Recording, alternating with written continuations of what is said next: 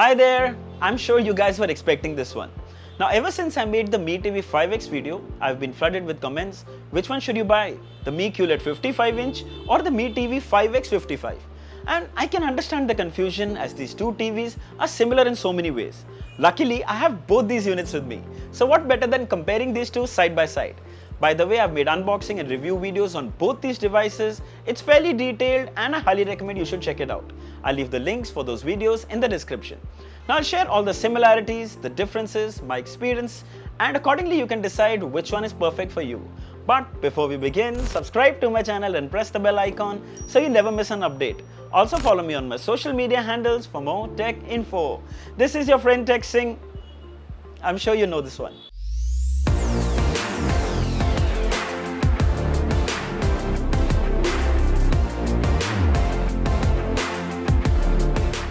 So, starting with the built-in design, I've never seen two TVs look so similar. You probably wouldn't be able to tell the difference if you didn't look closely. Metallic frame on both these TVs, matte grey on the Mi TV 5X, while glossy silver on the Qled. We all know how close grey and silver are. They look absolutely identical. There is a design by Xiaomi etched on the right bezel on the Qled TV, which is missing on the Mi TV 5X. The lower bezel is exactly the same size, except the Qled TV comes with the Mi TV branding, while the Mi TV 5X comes with the Xiaomi branding. Below the lower bezel on the Mi TV 5X are LED lights for hands-free Google Voice Assistant. And there's also a button to toggle it on and off. Then the exact same metal grey stands with the same design. And if you look towards the back, it's exactly identical with the carbon fiber design. Again, Xiaomi branding on the Mi TV 5X and Mi branding on the Mi Qled TV. Exact same port placement and the exact same ports as well. By the way, you get 3 HDMI 2.1 ports, 1 3.5 headphone jack, 2 USB ports, optical, Ethernet and an AV composite. Now let's move towards the specs and compare the similarities first. So both come with quad-core CPUs, 4K resolution with VA panels, 2 GB RAM on both come with HDMI 2.1 with eARC support, Dolby Vision, HDR10 Plus support on both, Miracast built-in on both, dual band MIMO Wi-Fi on both, Android 10 and patchwork 4.0. Coming to the differences, so we have 32 GB internal storage on the Mi Qled TV and just 16 GB on the Mi TV 5X. The Mi TV 5X comes with a photoelectric sensor that lacks on the Mi Qled TV. The Mi Qled TV comes with only Dolby Atmos pass-through, while the Mi TV 5X comes with Dolby Atmos certified. The Mi TV 5X also comes with hands-free Google Voice Assistant, while the Mi Qled TV, the Google Voice Assistant can be enabled only from the remote. Then the Mi Qled TV comes with 6-speaker 30-watt sound output and the Mi TV 5X comes with 2-speaker 40-watt sound output. Now both these TVs come with quick wake feature, which means when you press the power button in standby mode, it turns on in a couple of seconds. Also an option to mute by pressing the down button twice on the remote, very convenient. But if we had to cold boot the TVs, let's see which one would start faster. Frankly, this test won't matter too much because we have the quick wake feature and it mostly will be on standby. We see the new Android TV animation on the Mi TV 5X. There you go, both the TVs boot almost around the same time, the Mi TV 5X being a tad faster.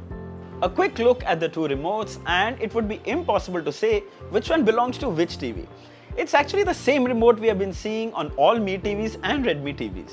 Minimalistic design with the D-pad and 2 hotkeys, Netflix and Prime videos.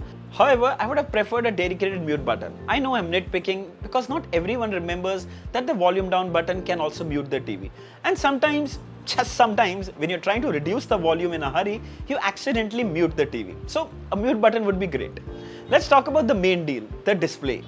So even if I hadn't looked at both of them side by side, I can say that the Mi Qled TV display showcases a whole new gamut of colors. It's much more vibrant and punchy. It's visually more satisfying, I'd say. Now, I'm not sure if the camera can capture the difference, but the reds and blues totally stand out. The Mi Qled TV has more warmer tones, while the Mi TV 5X is more leaning towards cooler tones. Actually, the LCD panel is quite colorful on the Mi TV 5X. But in comparison to the Qled TV, it does feel lacking that punch. The good thing is that the blacks are equally impressive on both, again, but a tad deeper on the Mi Qled TV.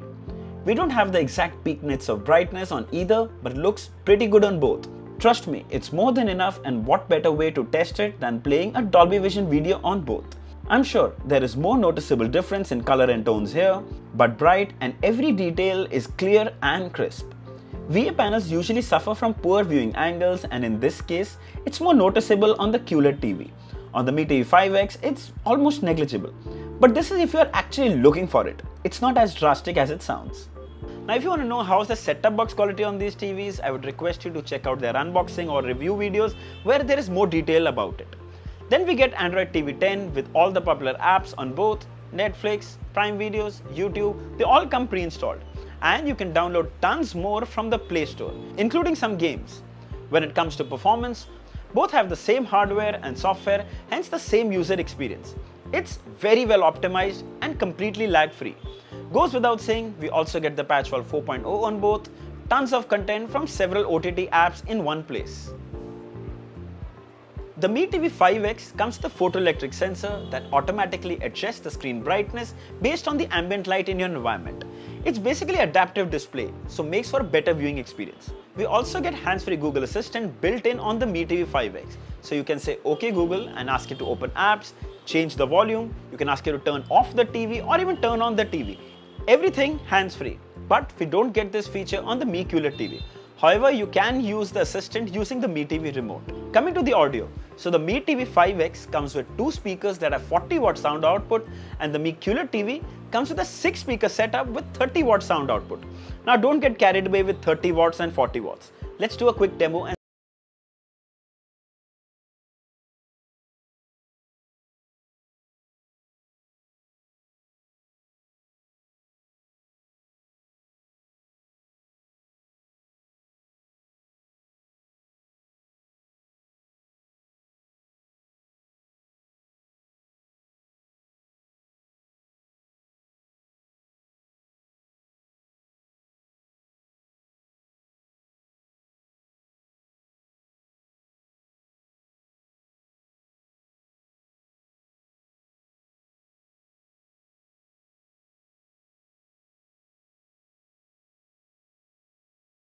Okay, firstly the Mi TV 5X gets loud enough to fill a big size room and sounds pretty good too.